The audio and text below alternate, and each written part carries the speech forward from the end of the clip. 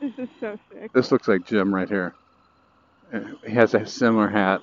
A little younger. Yeah. There's nothing to worry about until you hit something solid.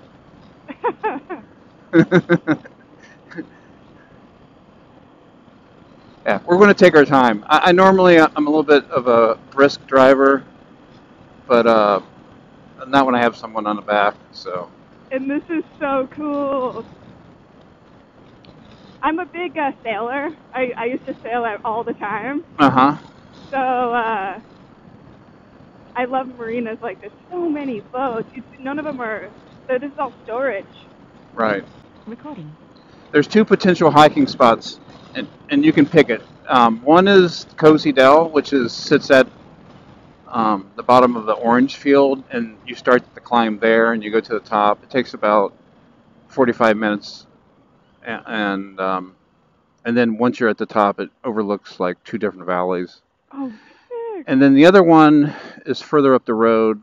You gotta go down a really steep embankment, and then you get to a dam, and it's kind of remote. I've heard about it, and James showed me videos of it. I just found it last week for the very first time. I've never been in a helicopter. Well, there's lots of them on the news here because people are constantly running from the police here, so the helicopters are constantly chasing people. And maybe Oh, if really? we drive fast enough, we can get them to chase us. Oh, that's so crazy, really? I'm just kidding. Oh. Oh my gosh, this is so pretty. It doesn't look like this when you're in a car. Right. Recording. What do you like about the place? I like the energy. I like that you can go that way and you're in the desert. You can go like 30 minutes this way, you're in a completely different feel of a town. Like, you go a little bit that way, you're in like major hubs like LA, San Diego. Just neat. And we drove past like all the houses with their boats parked out there, and I'm like, oh, that's sick. Yeah, there's a lot of houseboats back there in the marina. A lot of people live on their boat.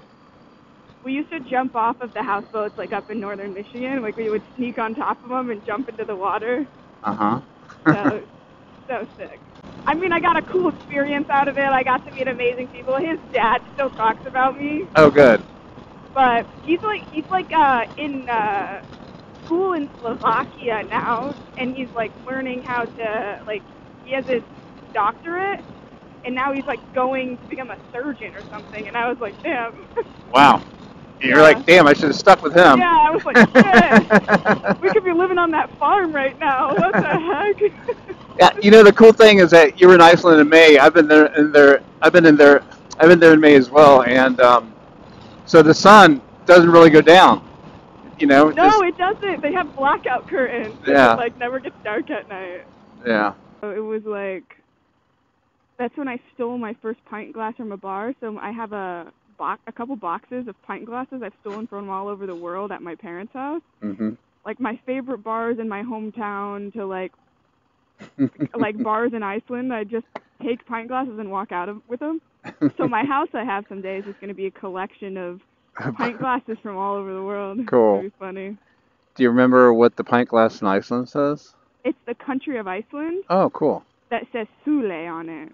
Okay. Nice. Which I think is just like a beer company there or whatever. Right. But Yeah. I saw it and I was like, what's better than what a better souvenir than this Iceland pint glass from a bar? Yeah. And then it sparked this bad habit in me. And so now I have them from everywhere. Every college bar in where I went to college, I have one from everywhere. Now, my next question is, how do you?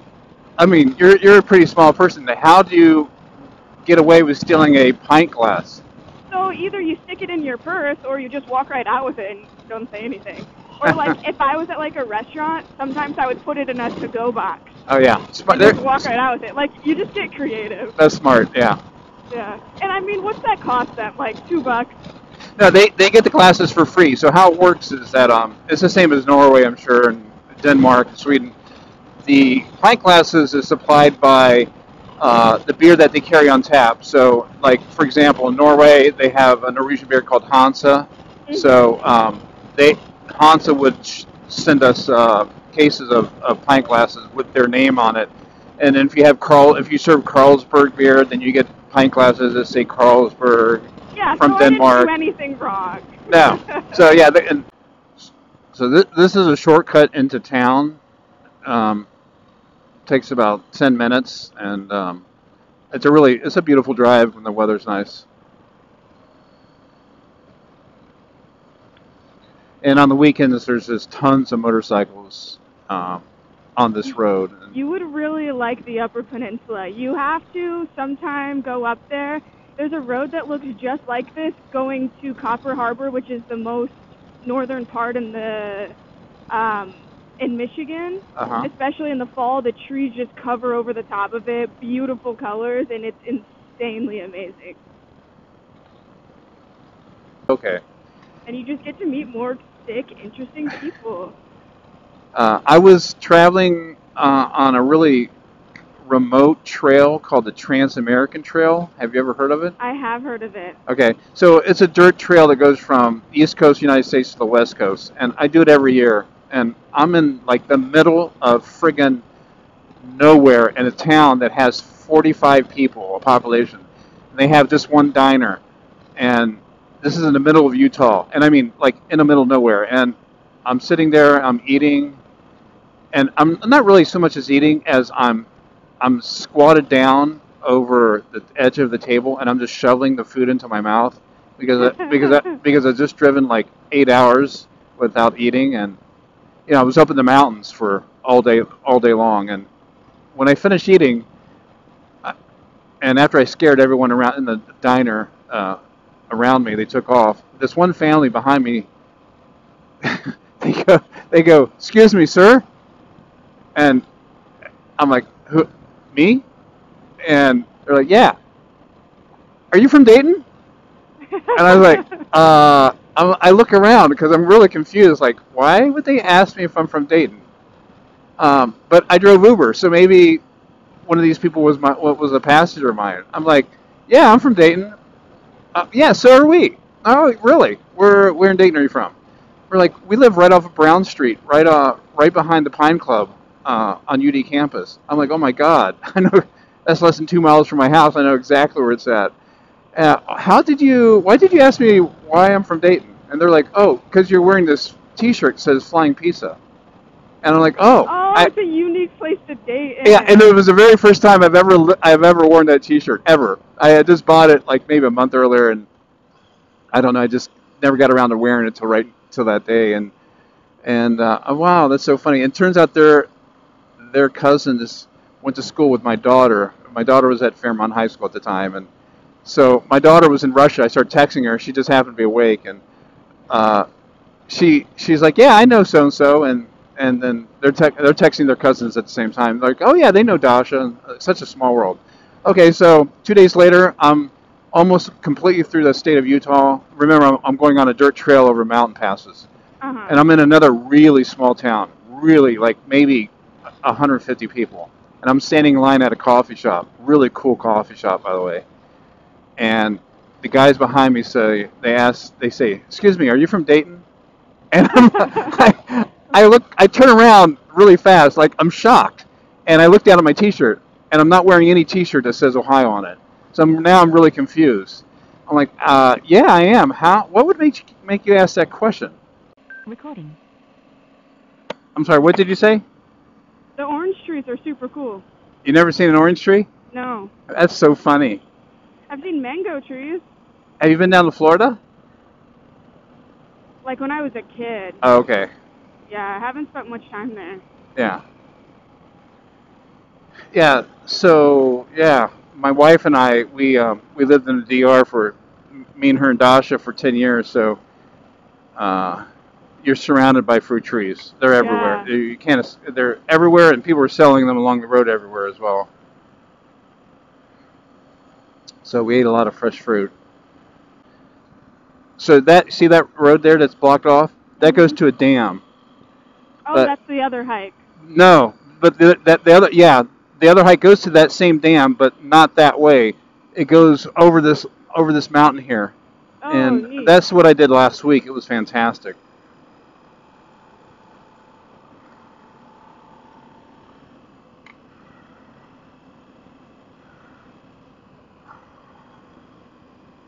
So the road is closed at the end of here? The road's closed right up here, and people swim. Like when I was here a couple days ago, it was 75 degrees. There were so many kids swimming in that creek? in this creek and further down as well. And like this stuff looks like Iceland, like out in the mountains. Right. Except they have fresh water just streaming all down the mountain that you could just drink. Right. So last week I went down this trail, and this trail will eventually lead you down to this dirt road. That dirt road leads you to that dam there. That dam goes like 100 feet down. The scissors. Yeah.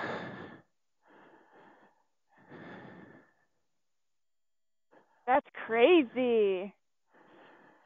$1 per bag. It's only $1 for a whole bag of fruit.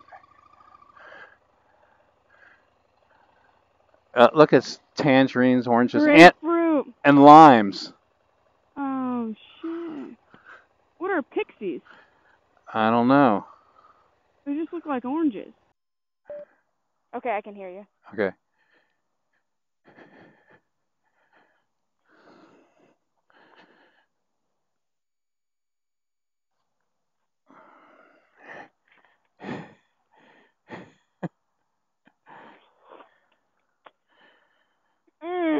It's a little dirty. Oh my god, it's so good.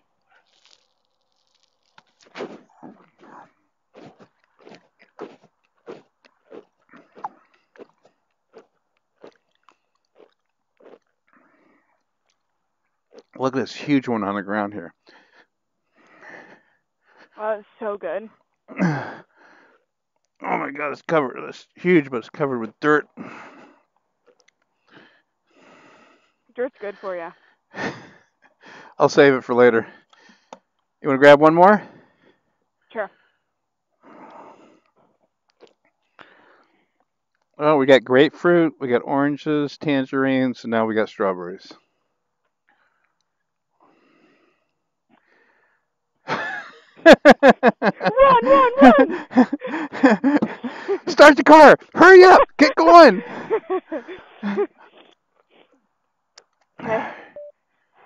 Recording. If there wasn't like a road right here, it'd be fun to take it down on like a longboard or something. Look at that hill. Like, oh, look at these kids. Oh yeah. They didn't even look.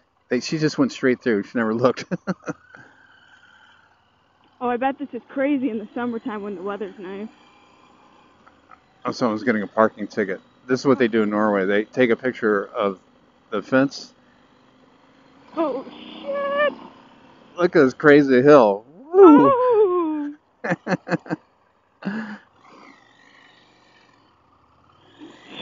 was so scary. Recording.